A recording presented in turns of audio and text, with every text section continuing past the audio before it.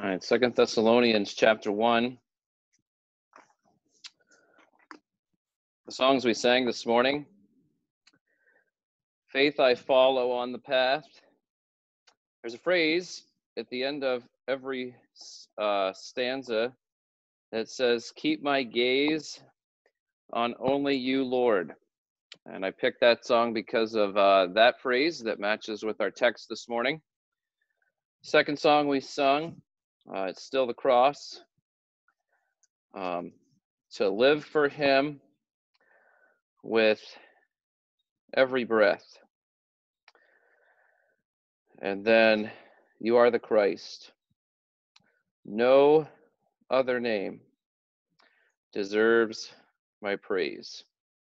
Just read some of Deuteronomy this morning and how God reiterated the 10 commandments. Deuteronomy means second law, second time the 10 commandments are given.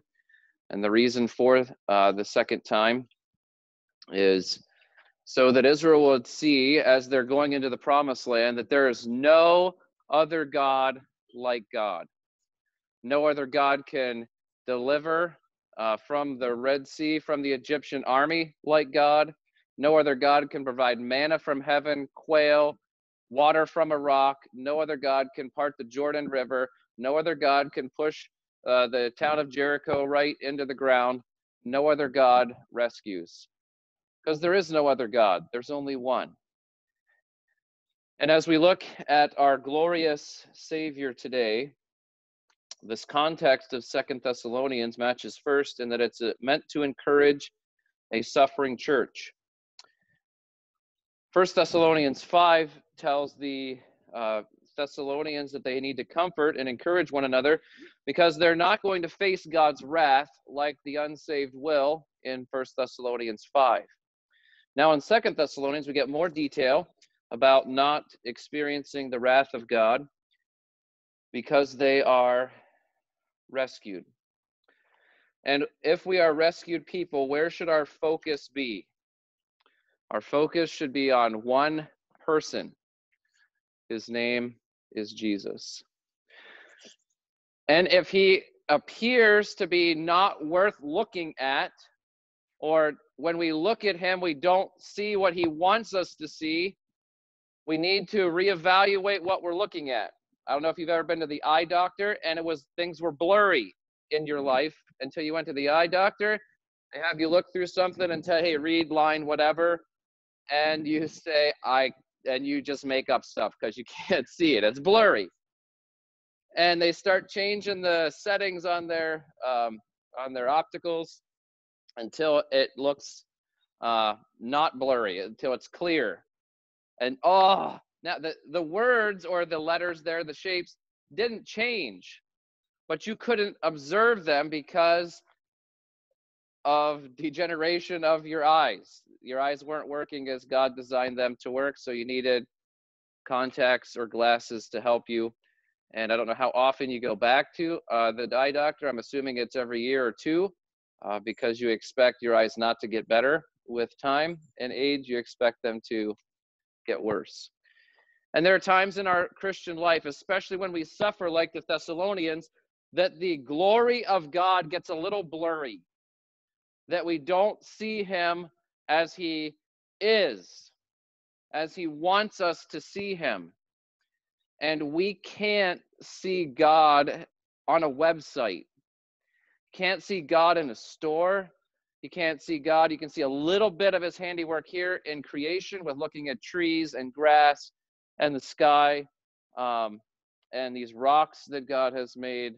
And you say, wow, God is very creative. His imagination is without measure. Yes, but that is creation. There's a very specific way that God wants us to see him, and it's through his son, Jesus. And so whenever we as Christians, before we were Christians, we didn't see Jesus in all of his glory. And at our salvation, we saw a glorious Savior and a really needy person. We were dead in trespasses and sins. We could not save ourselves. We tried to do good works, and it never took away our bad works. Until Jesus says, come unto me, all ye are weary and heavy laden. I'll give your soul rest. Rest is only found after your sin is removed. After we saw last week, as there is full atonement, full covering. There's nothing between you and God. And you can live this life, and God wants us to live always focused on Him, always confessing sin after we know our Savior, and we'll see His glory. From one glory to another, He's going to change us. And you and I will only be changed if we see the glory of God on a daily basis, almost on a moment-by-moment basis. And as 1 Thessalonians said, we're to pray without ceasing and rejoice always, and in everything give thanks. And when we're doing those three things, we're seeing the glory of God, and we're praising God because of His glory. We're rejoicing always because He is glorious and He's working. And we want to talk to Him in prayer, and we see His handiwork. And even if we go through trials, like the Thessalonians are going through persecution and affliction and suffering, they were able to, in everything, give thanks, for this is the will of God. And if God is allowing this, and He's a glorious God, we got to be okay with that. So now the Thessalonians are told in this book of 2 Thessalonians is about the second coming of Christ. It's a glorious thing. You read Revelation, especially 19 and 20, and there is one word that can summarize that, and that's glory. What is glory? It is majesty. It is beauty that will blow your mind. You may see a really nice car, really powerful truck. You say, wow, that's nice. I'd like to have a Lamborghini, or I'd like to have a truck that would haul anything. Or you ladies may see a house or someone that's decorated a house. You're like, wow, I'd love to live there. I'd love to be able to decorate like that. Well, we're going to see the glory of our Savior today, and we need to focus on Him. Because when He comes, the focus is not on us. It's not on His destruction, really. It's not on people. It's not on creation. The glory that we need to focus on at the end of time, we need to focus on till we get there, is Jesus Christ. He is glorious. He is the author and finisher of our faith. He is the one that we keep our eyes on all the time, even while we're suffering persecution or affliction or sorrow. And when you see the glory of God, and if you are really scared of COVID-19, you see God in His glory, you see Jesus Christ in His majesty, you say, like the hymn writer, turn your eyes upon Jesus, and the things of this earth grow strangely dim in the light of His glory and grace. If you're focused right now on me, you don't really see, you have peripheral vision, you can see a lot, but if you held your hand up in front of me and you focused on your hand like I'm doing, I can see blurry all of you, or most of you, but I can't focus on you and my hand at the same time. And there are things in life that come, and persecution and affliction and sorrow can come in between us and God, and we just look at the problem and we can't see the glory of God. And Paul's going to help the Thessalonians to say, you know what? You are suffering affliction and sorrow and persecution. Your life is hard. But don't focus on your life. Don't focus on the temporary. Focus on eternity. And what will help you focus on eternity is your glorious Savior is coming. So let's look at 2 Thessalonians. I'm going to start in verse 8 because it goes with verse 9, and I stopped at verse 8 last week. I have to correct something that I said last week. So verse 8, Jesus is going to grant relief to those who are afflicted in verse 7. And in verse 8, He's coming with mighty angels in flaming fire, inflicting vengeance on those who do not know God and those who do not obey the gospel of our Lord Jesus. They will suffer the punishment of eternal destruction away from the presence of the Lord and from the glory of His might. So how does this passage encourage us? Doesn't sound like a very encouraging thing. Well, if you know Christ, this doesn't apply to you. As 1 Thessalonians 5, the thief in the night, Christ coming the second time, isn't going to surprise Christians because we're not of the night, we're of the day. And now here he says, if you're being afflicted, God's going to grant you relief when Jesus comes with his mighty angels and flaming fire.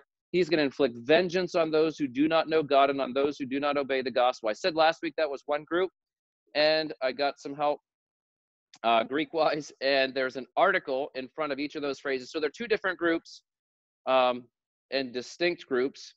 Those who don't know God, our natural man doesn't know God. I've had people tell me, I know nothing about God. My kids know nothing about God. And they admit that to me. And so I'm like, okay, we can help you know God. Romans 1 says, when they see God, they wouldn't glorify him as God. So some people are willingly ignorant of God, and some people are very distracted with the cares of this world and just don't have time for God. And they look at Sunday as a day to sleep in or rest or go somewhere and have fun.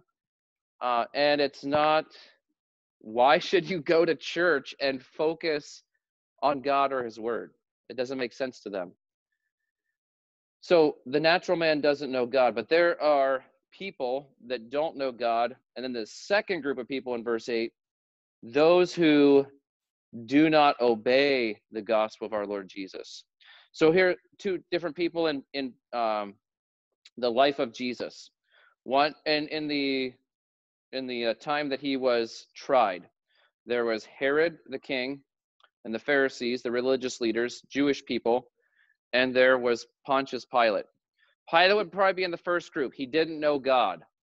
Whenever he told Jesus, don't you know I have the authority to release you? And Jesus said, you don't have any authority over me except to be given to you from God. And Pilate was surprised that Jesus said that to him. Like, who do you think you are? And when Pilate stands before God, he sees Jesus, he's like, you look familiar. Yeah, you didn't know God, Pilate. That's why you allowed him to be crucified. Okay? He's in the first category. We may need help with this, or we may have to put something down. The second group of people, so Pilate's in that first group who didn't know God. Probably raised a pagan or raised in Caesar worship or other gods of the Romans.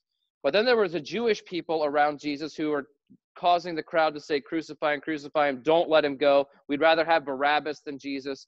And this would have been the religious leaders, Herod, who should have known better. And they are standing in the presence of their Messiah, the long promised one. And if you were a Pharisee, you knew the Old Testament well enough, and you could compare Jesus' life and the Old Testament. You'd say, this guy fulfilled everything that the Messiah was supposed to fulfill. And here is all of us, mainly, except for a few, like Nicodemus and Joseph of Arimathea. And they said, we're not with this group. But these people rejected Jesus and would not listen to him and would not obey the gospel of Jesus Christ. They would not accept him as Lord. Instead, when he claimed to be Jehovah, I am of the Old Testament, they picked up stones and were ready to kill him. He showed them he was the I am. He showed them he could make bread. He showed them he could open the eyes of the blind. He showed them over and over and over again that he was God, and they did not obey the gospel. Okay, so the Jewish leaders who knew the Bible, they knew God. It wasn't an ignorance of God for them. It was they knew God, but they're rejecting God. Okay, so there's a difference here. So, but both of these groups at the end of time are going to be judged by God. So the two categories of unsaved people, those who don't know God and those who won't obey the gospel, but they're all under the umbrella of they're going to be judged by God. And to encourage the Thessalonians who are suffering, they're not in those groups. If you hear people who don't obey the gospel and you're thinking, that's not me, I obeyed the gospel. When I heard the gospel, it may have taken you several times of hearing it or several presentations of the gospel and how God works in all of us differently and how he worked in Tyler is different than how he worked in me and how he worked in all of you. But if you are here today and you have obeyed the gospel, this passage shouldn't bring you terror at all. It should bring you great trust. Your faith should grow as the Thessalonians' faith is growing. Okay, so when we hear of God's coming in great power and glory and inflicting vengeance, we realize he's not coming after me. He's not coming after you if you've obeyed the gospel. If you haven't obeyed the gospel and you're watching, or you're here today, you should be extremely terrified. And that's probably mild. I can't tell you how scared you should be. I can't get enough ways of explaining. If you read this and you have not obeyed the gospel, you should be shaking in your chair, because this is you. You are going to be under the mighty hand of a glorious, majestic, powerful, sovereign judge. And what's he going to do here in verse 8? He is going to inflict vengeance on you. Verse 9, you will suffer the punishment. Punishment means to pay the penalty. Okay, if you have a punishment for speeding, the officer gives you you have to pay the penalty. What's the penalty? Well, it depends on how far you were going above the speed limit, and he writes you a ticket, and that ticket tells you either go to court or you got to pay this fine. A fine is a punishment. For kids, if you were punished as a kid, I really appreciate my parents, and they're punishing me. They caused me to pay the penalty for my foolishness over and over and over again. I'm glad they didn't let me get away with selfishness and sin. God is going to judge the world. Look at verse 9. They will suffer the punishment of what? What is the penalty for rejecting Jesus, not obeying the gospel, and not knowing God? Verse 9 says, eternal destruction. See, if you and I go home and our house is on fire and you lose everything in your house, everything's burned, you got nothing left. And I thought, if my house catches on fire in the middle of the night, what would I take out? I don't know if you've had that thought. Like, you can't take out everything. I'm not taking out my couches. Guys, grab the other end. I'm not going to do that. They can burn. But I probably will take out my wedding album of pictures. Okay? I would take out probably my laptop and my cell phone. Okay? Things that are easy to carry, things that mean something to me or valuable. But I'm not taking out my bed. I'm not taking out my shoes. I'm not taking out stuff that I can replace easily. See, if you lose your house, that'd be very unfortunate. We as a church would try to help you to get back on your feet financially and restore some things that you lost. But that's temporary. You can work, you can save money again, you can replace your things, you can go and replace couches, and you can replace a house. But you cannot, in this passage, you cannot replace eternal destruction. You and I were made for eternity. We are not like animals. We're not like trees or grass. We're not like this building here. We're not like the pavement that we're sitting on or the chair you're sitting in. We were made for eternity. And you will either be eternally saved or eternally destroyed. And this passage says, if you don't obey the gospel of Jesus, you will suffer the punishment of eternal destruction. There is no relief from eternal destruction. There's no going back. When you breathe your last physical breath, eternity begins. Eternal paradise in heaven with the Lord, or eternal destruction. You and I were made to not be able to comprehend eternity. We can't do it. You can try to think of 1,000 years or 10,000 years or 1,000,000 years, and before you know it, your mind is going to go into overload, and not the smartest person on the face of the earth can comprehend eternity. You know why? Because God made us that way, so that we'd fear him and turn away from our evil and obey the gospel. Because there's a glorious Savior coming. And he wants you to be with him. He wants you to enjoy a life that is rejoicing always and praying without ceasing and in everything giving thanks. God wants you to enjoy life, a life that's full of grace and peace and truth, and saved from eternal destruction. However, many people reject Jesus, and eternal destruction is coming for them. This is why we encourage you to hand out tracts and talk to people. Because eternity is a long time to be wrong. Verse 9. What is eternal destruction? How does he describe it? He describes it two ways here in verse 9. Away from two things. From the presence of the Lord. What makes hell hell is there's hopelessness. What causes a lack of hope in hell for all eternity or a lake of fire? It's the absence of the presence of the only one who can give hope. That's what makes hell hell. God's presence he's everywhere, right?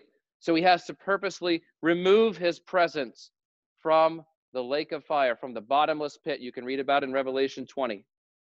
Extremely fearful. You should be extremely fearful if you haven't trusted Jesus yet. You're headed for a life, an eternity that's involving destruction. You're away from God's presence, and then the presence of the Lord, probably the Lord Jesus. And then the second phrase in verse 9, and away from the glory of his might. He's got all this power to save you, and you say, no, God, I'm all set. I don't need your rescue. I don't need your help. And you're drowning in an ocean of sin.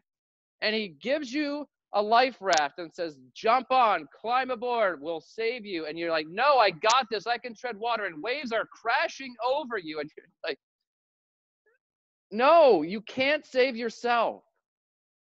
Good works have never taken away bad works. It doesn't work that way in our culture either.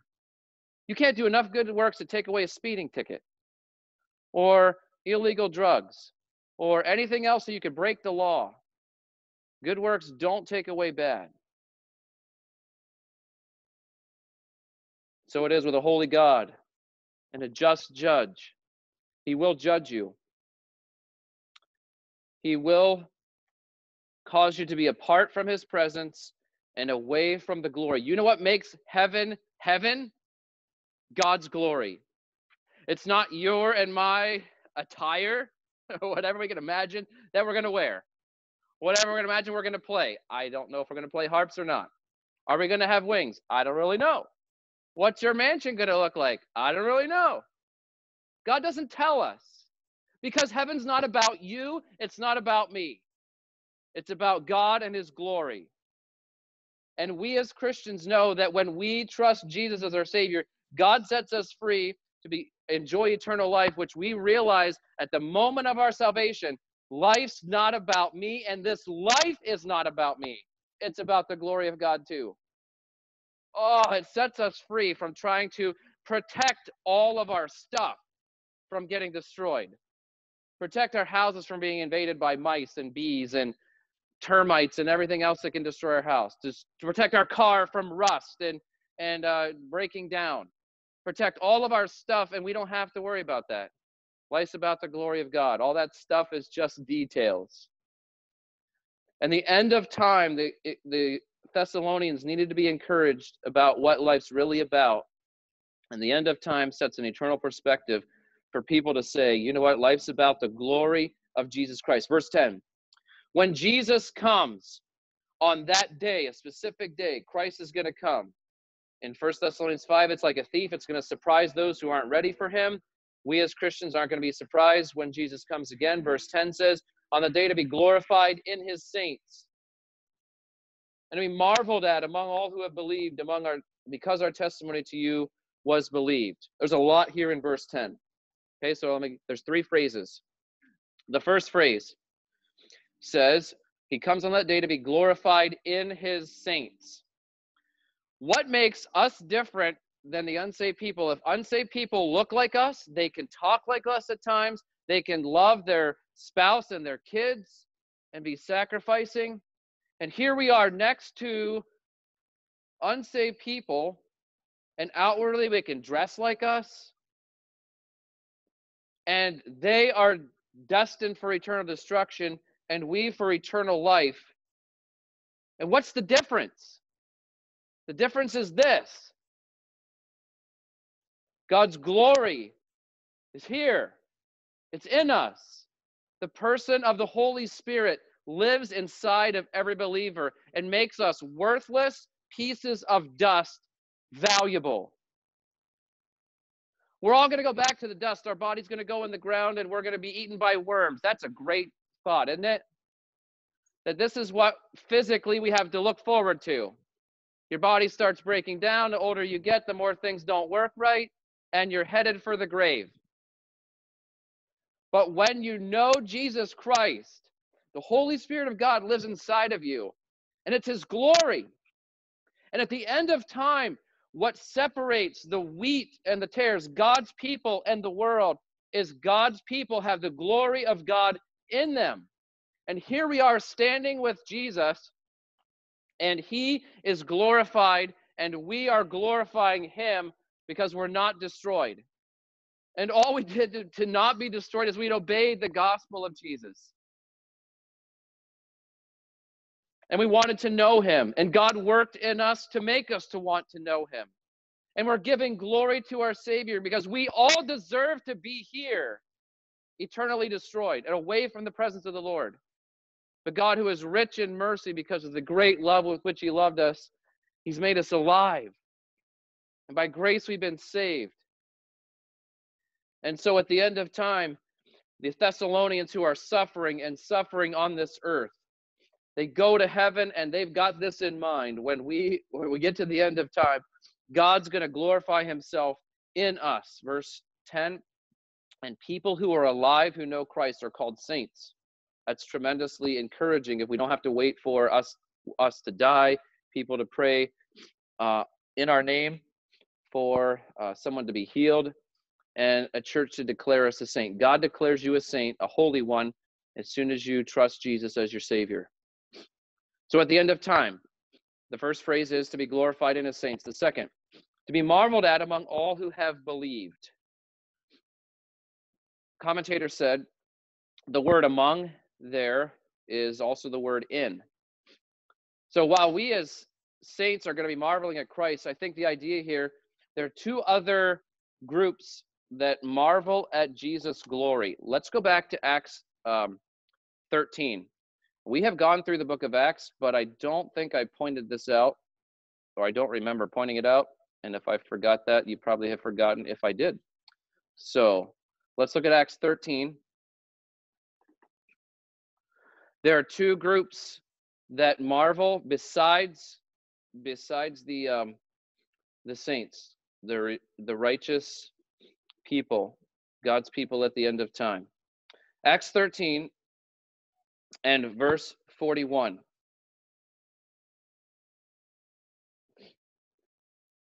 he's quoting Habakkuk 1:5. Paul's preaching here, I believe, to Jewish people, talking about the law of Moses and then the prophets, the Old Testament, verse 40. Beware therefore lest what is said in the prophets should come about. Look, you scoffers, be astounded and perish. For I am doing a work in your days, a work that you will not believe, even if one tells it to you. See the word astounded there? Same word, marvel, I believe. To be astounded or marvel, and then you perish. So at the end of time, God's people, or those who are not God's people, those who are under eternal destruction, will look at us as God's people. They will marvel that, wow, you're just like me. Yeah, but I'm a forgiven sinner, and I told you about God's forgiveness, and you rejected it. And unsaved people will look at Christians, and they will marvel and perish. That's Acts 13. That's Habakkuk 1:5. Okay, so that's a likely possible interpretation of 2 Thessalonians. The second option is, and possibly both of these options, is Ephesians 3. So on our way back to 2 Thessalonians, stop at Ephesians 3 and verse 10.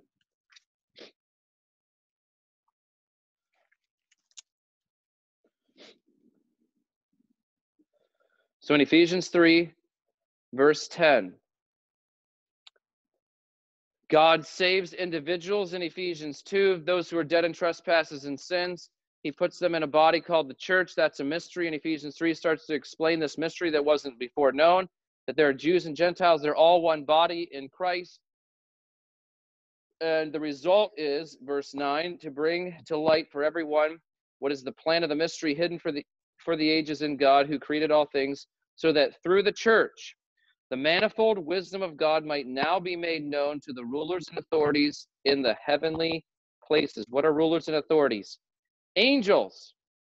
Angels marvel at what? They don't marvel like we do at a comet. I don't know if you saw the comet a couple weeks ago. You could see it. I took some pictures of it. If you want to see it, I'll show you. There was a comet that passed by. We're going to see that comet in 6,000 years. If you're still here, you can see it. But that comet is part of God's wisdom. The rings of Saturn, part of God's wisdom. The sun, part of God's wisdom. All of creation, we can see the wisdom of God in creation. But of all of God's creation, angels desire to see the wisdom of God, the manifold wisdom of God, in one place. Jews and Gentiles, people who have nothing in common, they get together as a church like we're doing right now and praising and focusing on the Lord Jesus Christ. And while we're very different and come from very different backgrounds and look at life very differently, we're one in Christ. And the angels marvel. They're astounded at God's wisdom when they look at God's people.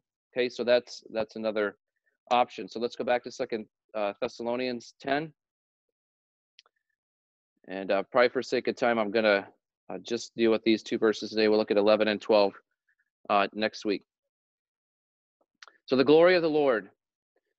So he closes verse 10 with this statement. So he's focused on the glory of the Lord and judging the wicked and exalting the righteous and causing the righteous. The focus here is all on Christ and how he has glory, how people are marveling and angels are marveling at us because of the transformation that Jesus has transferred us from the kingdom of darkness to the kingdom of his Son. And Jesus gets all the glory for us being transferred. So the focus is all on Christ. And then Paul says in the end of verse 10, among all who have believed, because our testimony to you was believed. So here are the Thessalonians. They're suffering, they're afflicted, they hear about eternal destruction away from the presence of God and the glory of his might. And then he says, but you guys are not in that group. You are not going to be eternally destroyed. When Jesus comes, you are going to be part of what causes angels and unsaved people to see the glory of God.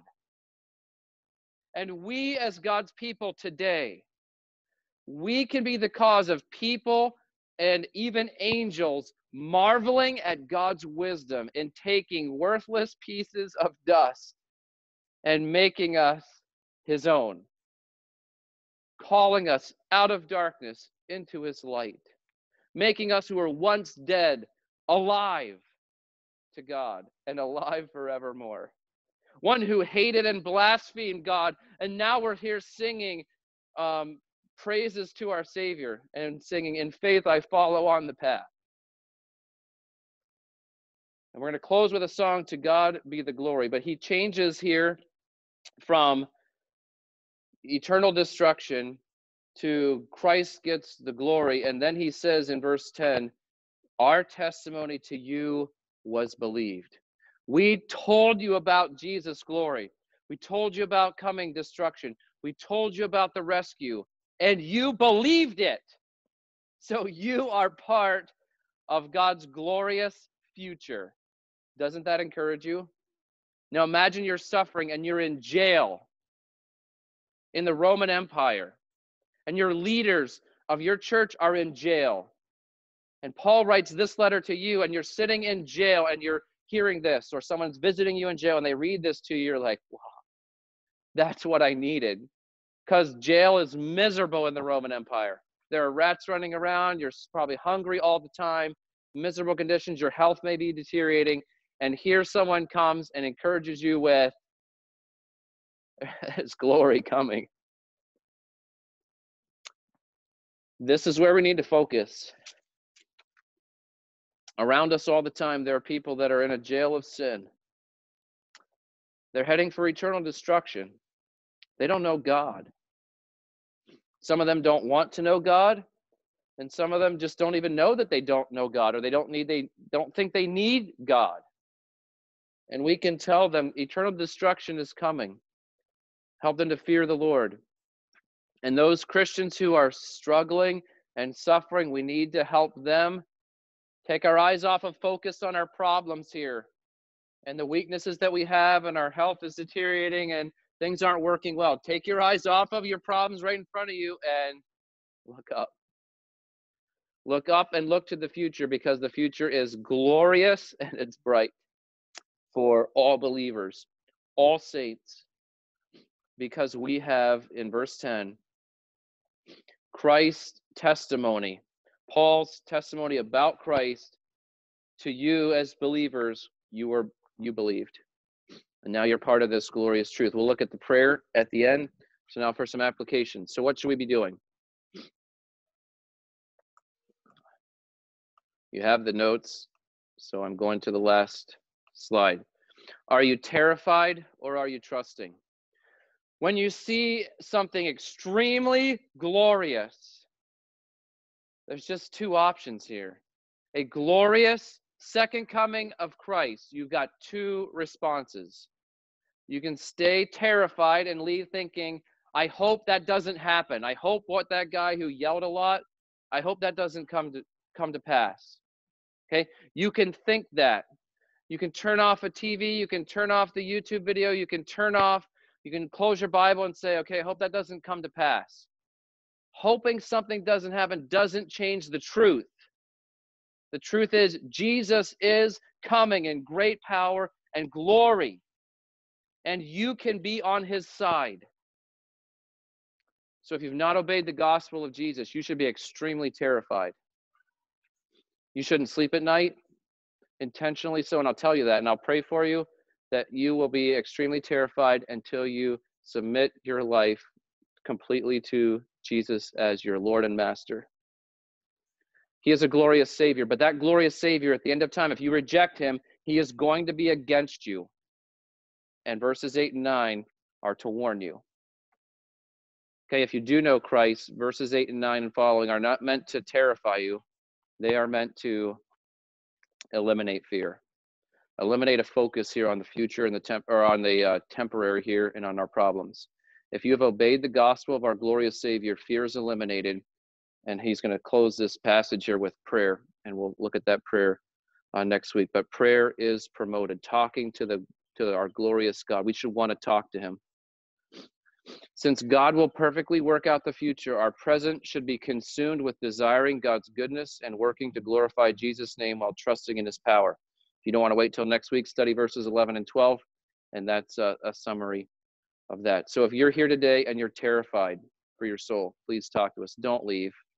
If you leave, you're going to go home, turn on the TV, take a nap, eat dinner, whatever, and you're going to forget the terror of the Lord. The world is not terrified of Jesus. You don't get that when you watch TV. Terrified of a lot of other things, but they don't want you to be terrified of a coming glorious Savior, and you need to be terrified of him. Now is the day of salvation for you. And if you're here today as a Christian and you've been consumed with the news and your health and a lot of other things that cause you to be afflicted, you don't have to fear anything, really. Christ is coming. He's glorious. He'll take care of all your problems. You have to trust him and grow in your faith as the Thessalonians had to grow. So let's pray, and then we'll sing To God Be the Glory. Our Father, we thank you for your word. Thank you for your truth and the grace that you give us to understand it. Help us as we go from here to have the grace we need to apply it to our lives. Help us not to be content with being hearers only, but that we be doers of the work. Help us not to deceive ourselves, thinking we are pleasing you. Help us to be men and women of prayer and trust in you. Help us to eliminate things that distract us from your mission on earth for us. And I pray that you would help us to lay aside weights and sins so that we can live for Christ, the author and finisher of our faith, who for the joy that was set before him endured the cross, despised the shame, and now he's seated at the right hand, your right hand. In power and great glory, he's coming. Help us to live in that reality and be found faithful when he comes. In Jesus' name we pray.